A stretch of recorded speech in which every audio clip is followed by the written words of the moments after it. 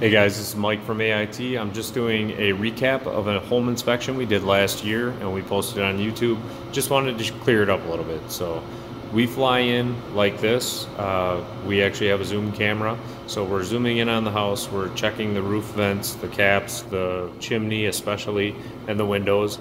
Any of the black and white pictures are what you're seeing from our Flir Vue Pro 640 or our Flir Vue XT, or one of our custom units. The black and white shows up really clear. Black is going to be heat escaping from the house. So those tend to be the brightest, especially on a cool day. So you can see right along the roof cap there, there's heat escaping between several areas. And then as we back away, you're going to see a huge swath that is all heat escaping.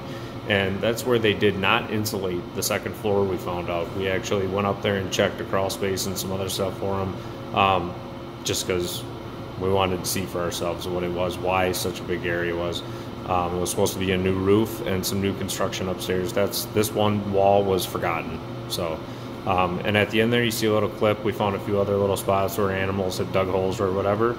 And then these are just some cool videos and clips we give to the customer just so they have some nice property photos. So if you like it, share it, and have a good day.